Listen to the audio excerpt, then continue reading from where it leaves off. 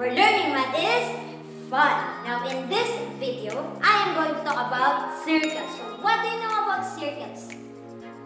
Okay, so a circle is actually defined as a set of points in a plane which are equidistant from a fixed point called the center. Okay, and the fixed distance of any point from the center is called the radius. Now, dito sa video na to, we are going to talk about the standard form of a circle and how to graph a circle. How to be able to determine the value of the center and the radius, and then eventually to be able to graph the circle on a Cartesian coordinate plane. So, but before anything else, of course, let us first know kung ano nga ba ang standard form ng isang circle. So, how are we going to derive the formula? Very simple. So, look at the illustration right here behind me. Okay, so you have a circle right here.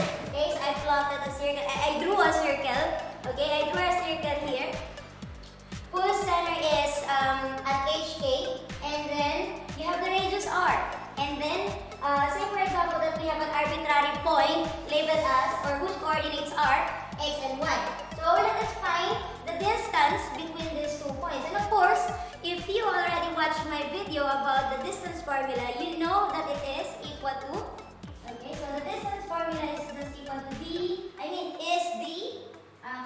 equal to the square of the difference na meron tayo dito sa X coordinates and the square of the change na meron tayo dito sa coordinates natin. Now, if we are going to substitute the values, let me label this one first.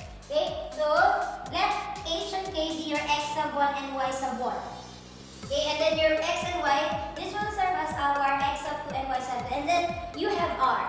Okay? So, this R right here, which is the radius actually, is the fixed distance of this arbitrary point from the center. So, if we are going to substitute this one here, we will be able to get the standard form of a circle. So, let's do it. Okay? So, you have replacing D by R, because again, R is the distance. So, you have R is equal to, okay? So, you have X sub 2, which is X, minus your X sub 1, which is H, squared plus Y, and Y minus K squared. Now, if I'm going to square both sides, okay, the resulting equation is actually the standard form of the circle, and that is the first formula that we are going to use. Okay, I mean that's the formula that we are going to use whenever we deal with circles. Okay, so let's square both sides. We have, and we will have the equation right now is written as X minus H squared plus Y minus K squared equal to R squared. So this is the standard form. Okay, so this is the standard form of a circle whose center is at H and K, and then you have the radius. Now, just in case that your H and K or the center is at the point of origin, then we can reduce this one as X squared plus Y squared equals to R squared. So in this equation right here, again your center, okay, so your center is at 0, 0, and then you have the radius. Okay, so technically speaking, we have this. Now with that being said, let's work on a couple of exercises. Okay, so what are you waiting for? Buckle up, we're in for another fun math ride.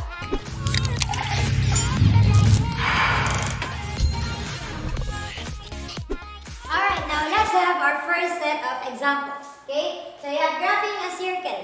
Find the center and radius of each circle, then graph the circle. Para mas mabilis sa inyo at mas madaling mag-graph, I think you should have the following materials. Okay? One is, well, syempre ito, maganda to. Pag meron ka ng ganito, mas mabilis mag-graph kasi may mga grid lines na. So, graphing notebook. And then of course, since we're dealing with circle, syempre kailangan mo ng compass para makadraw ka ng perfect circle according sa sukat ng radius niya. And lastly, para mas accurate, of course, you need a ruler. Okay? So, ayan. Pag kunwari wala kang compass na available ngayon, it's okay kasi pwede naman gumawa ng DIY na compass. Like yung ginawa ko ngayon kasi kailangan ko mag-draw ng circle dito. So, gumawa ko ng DIY na compass. At alam nyo ba yung gamit ko lang na material? Folder lang. I used to folder actually. So, kinat ko siya ng ganito, isang strip. Ayan, ginamit na nga ako eh. Ginamit ko na yan. So, Ayan. Pwede nyo ito yan. Oh, ayan. Yan lang. Nag-cut ng strip dito, tapos binutasan ko lang. That will serve as my center and yung mga points on the circle mamaya. Given kung ano man yung magiging radius. So, malalaman nyo kung paano ko ito gagamitin mamaya. Ipapakita ko dito. Okay, ganun lang. Ito lang. Pwede mo na. Compass na to. Okay, now.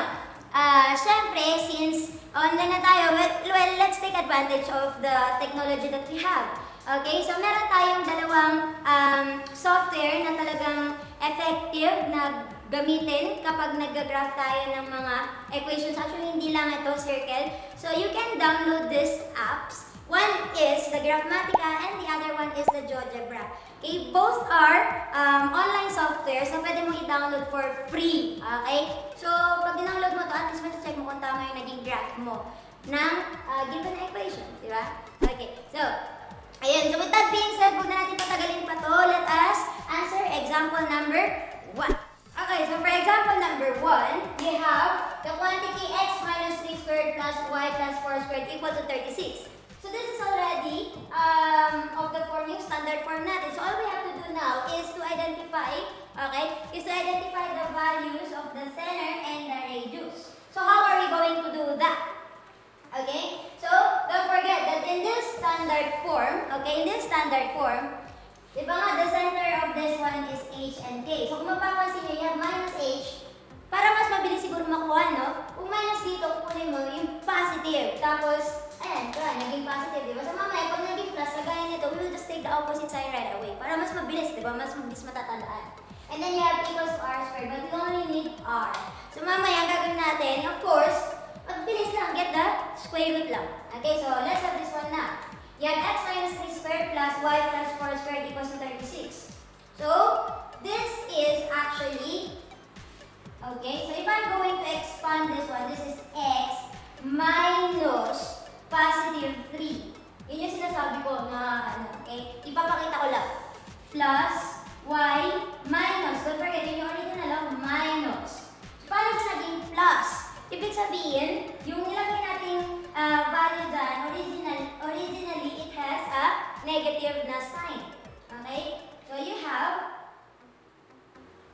ayan, equal to, this is 36, but we know that 36 is actually r squared. So, ibig sabihin, ano ba yung number na kapag in-square natin, ang sagot ay 36? Or, in other words, what is the square root of 36? It is 6. Oh, by the way, we're dealing with distance here. So, even if I'm going to get the square root, I will reject the negative root. So, I will always get the positive root because there is no negative distance. So, therefore, the square root of 36 again is 6. So, that is 6 squared. So, therefore, the center of this circle is actually at 3 and negative 4. And then your radius is equal to 6. And now, since we already have a, a center, a point right here, and we know what the radius is, we can now graph the circle. So, let's have this Cartesian coordinate plane right here. So, you have 3 and negative 4. So, you have 3 and then negative 4.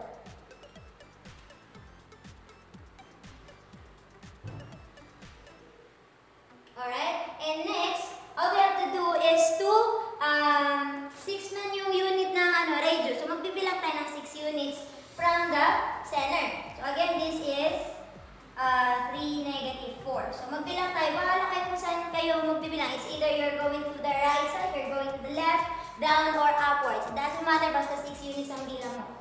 Okay? So, let's try this one. 1, 2, 3, 4, 5, 6. So let me have my arbitrary point here. Okay.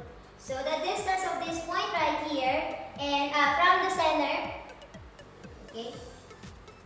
So you know that this is equal to 6. Ngayon gagamitin na natin ang ating DIY na compass. Okay? So, ipipwesto mo lang. Kapag gumawa ka nito, ipipwesto mo lang. Ito, isa na may pwesto mo siya.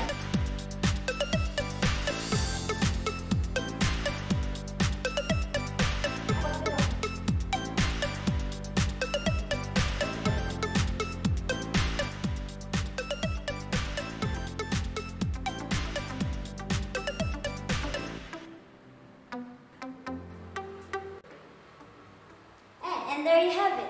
That's your circle. Okay, so you have the center is at 3, -4, and then you have the radius equal to 6. And that's it. You're done. Alright, so let's have example number 2. Okay, so you have x squared plus y squared equals to 25. So, this is x squared plus y squared na agad. Ibig sabihin, your center is at the point of origin. So, that is automatically equal to, the coordinates are 0, 0. And then, of course, your r, okay, your r, so this is r squared. You know that 25 is your r squared, right? This is r squared. So, therefore, okay, so your r is equal to the square root of 25. And what is the square root of 25? It is equal to 5. So therefore, our radius is equal to 5. Ayan, now we can graph the circle. Okay, ito pa rin. So let's have 0, 0. So that is here. Ayan. And then you have the radius equal to 5. So you have 1, 2, 3, 4, 5. So, the distance of this one right here from the center is 5 units. Okay, so you have r is equal to 5. So this is at 0, 0. And now let's draw the circle. Okay, 5 units.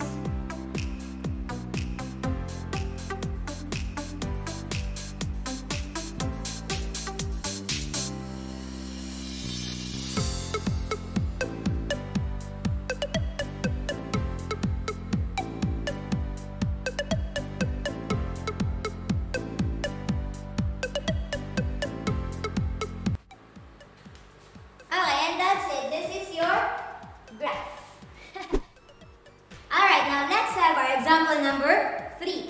You have 4x squared plus 4y squared equal to 16. We know already that even if you have a coefficient right here, we know that the center is already at 0, 0. However, as for the radius, kailangan muna natin i-solve yun. So pag ganito yung naging given mo, you have to divide everything first by the coefficients of x squared and y squared. Ang maganda dito kasi sa equation ng circle, malalaman mo na equation siya ng circle if, 1, parehas sila ng coefficient. Also, the operation that separates x squared and y squared will always be addition. Okay? So that is a circle. Now, let us divide everything by 4 first. Alright? So, this is now equal to x squared plus y squared equal to 4. Okay. So, this is ito na yung magiging bagong ayan yung simplified na equation mo. So, ibig sabihin, malalaman na natin kung ano yung value ng r. So, since 4 yan, ibig sabihin, your r right here is now equal to the square root of 4 and that is 2. So, let us now graph this one dito sa ating Cartesian plane. So, 0, 0. We have it here. Ayan, 0, 0, 0, 0. Next, 2 units. So, ito na, 1, 2 units. The radius is equal to. Let us now draw the circle.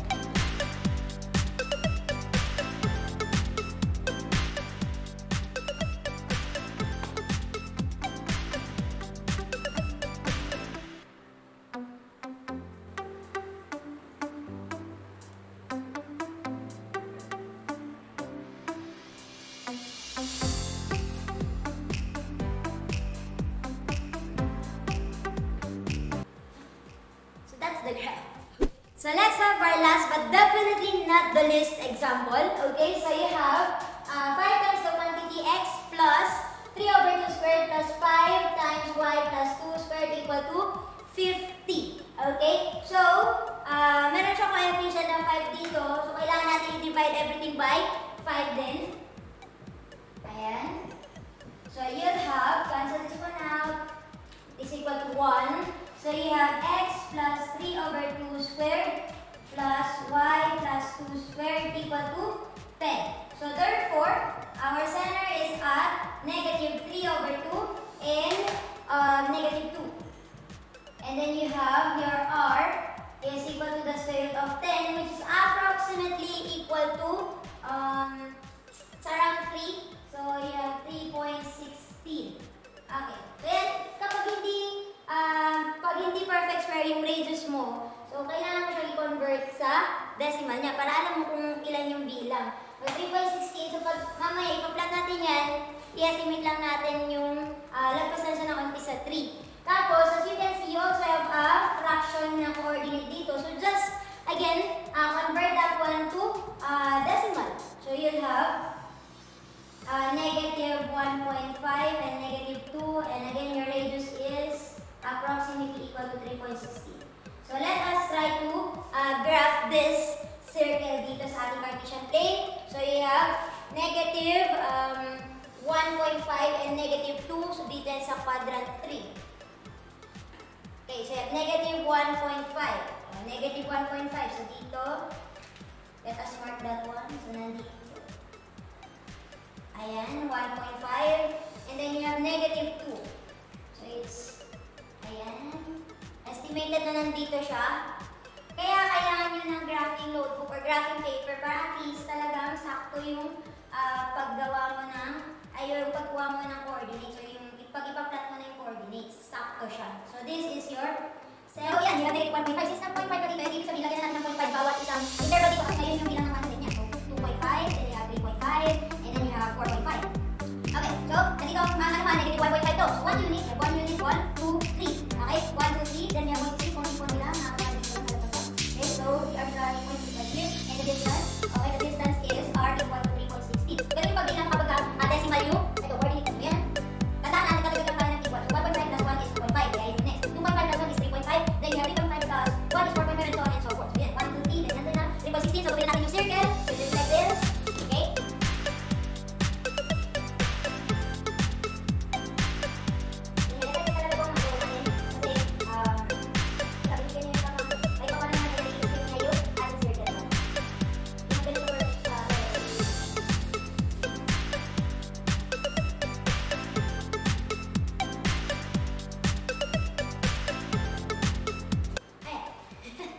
There you have it. Okay, so that's the graph.